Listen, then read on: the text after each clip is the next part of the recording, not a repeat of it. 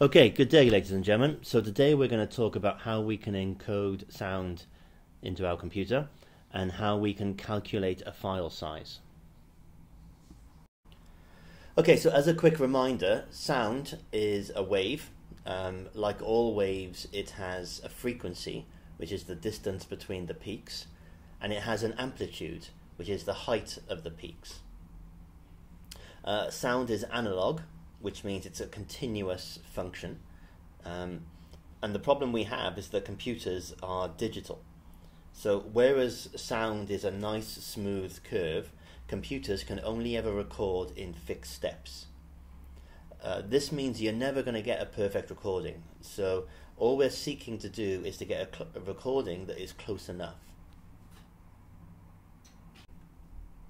So the way we're going to convert this analog sound into a digital computer recording is we are going to record, or we're going to take measurements at fixed intervals. Okay, so at every fixed interval we will measure the amplitude of that sound wave, and this is called sampling.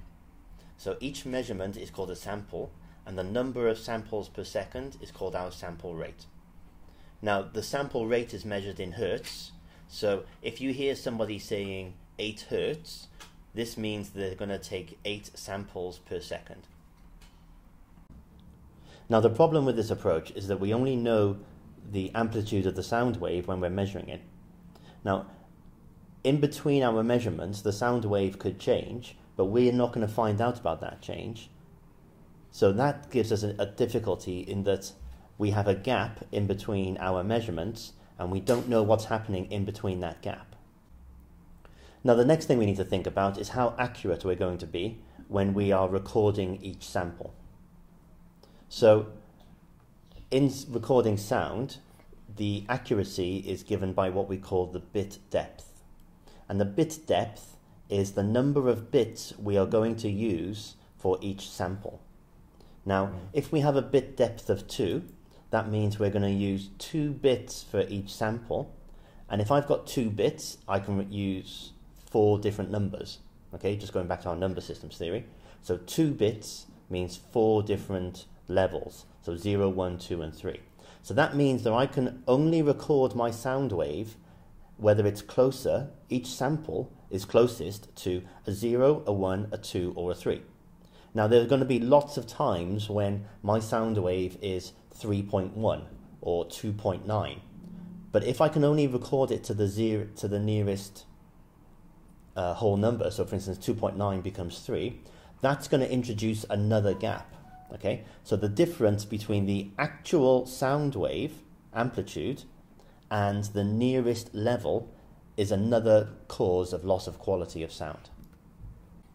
So to help visualize this loss of quality, the green wave here is our actual sound wave. The blue arrows, as we know, are each of our samples, and the red lines represent the sound that the computer is actually recording.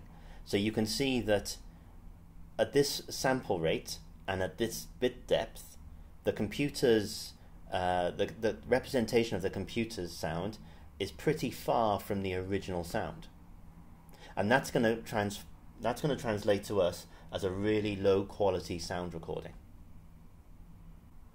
So once again, you're never going to get perfect sound quality because sound waves are analog and computers are digital.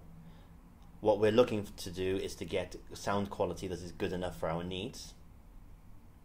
And the way that we can get that sound quality is by adjusting the samples and adjusting the bit depth. So on the left hand side here we have a sound wave in green. We have 8 samples being taken in 1 second, which means that we have a sample rate of 8 hertz. And I have a bit depth of 2 bits, which means I have 4 levels. Okay, 0, 1, 2, 3, 4. And then we can see that the red lines are pretty far away from the sound wave. So that's going to result in a pretty low quality recording. Now on the right hand side, I've upped my sample rate to 16 hertz, so that means 16 samples per second. And I've upped my bit depth to 3 bits, So that means I have 8 possible levels, 0, 1, 2, 3, 4, 5, 6, 7. And you can see that the red lines now, well, first of all, the red lines are narrower because we have more samples in a second. And also, there are more levels of which we can record at because I've increased my bit depth. So this is going to get us an improved quality sound recording. Now, is it going to be perfect?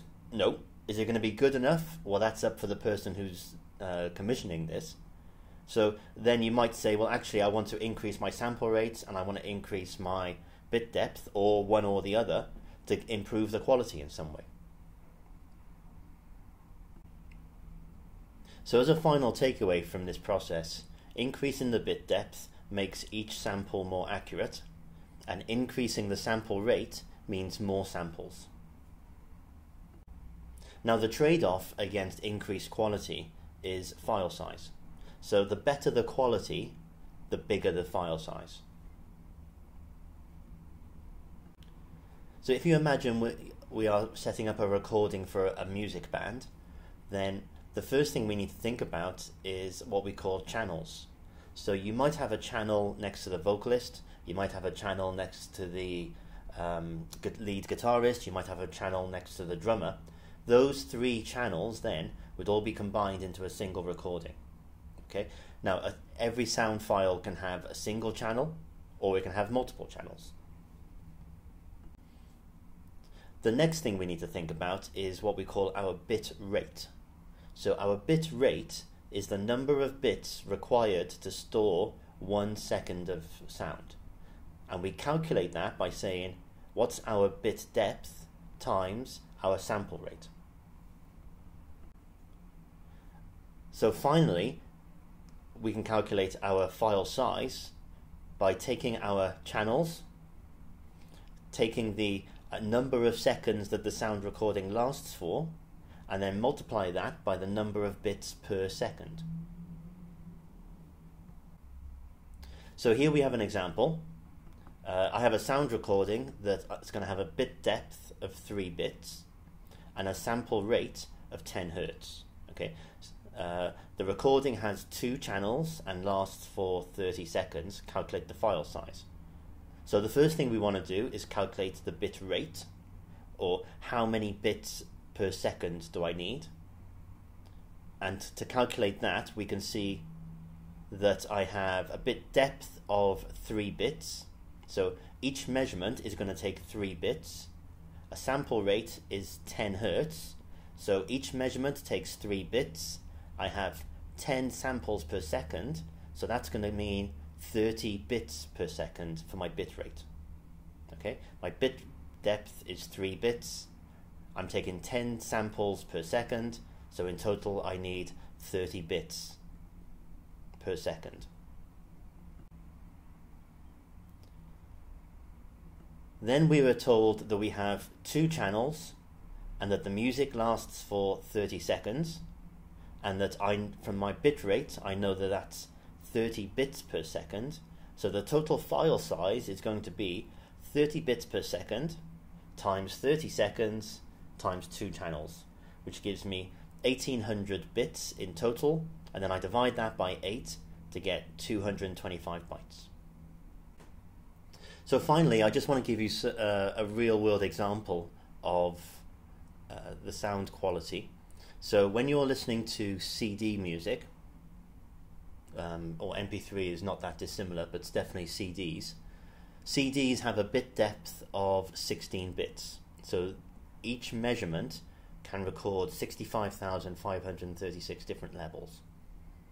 CD's sample rate is 41,000 Hertz. So a CD gets sampled 41,000 times a second to 65,536 different levels.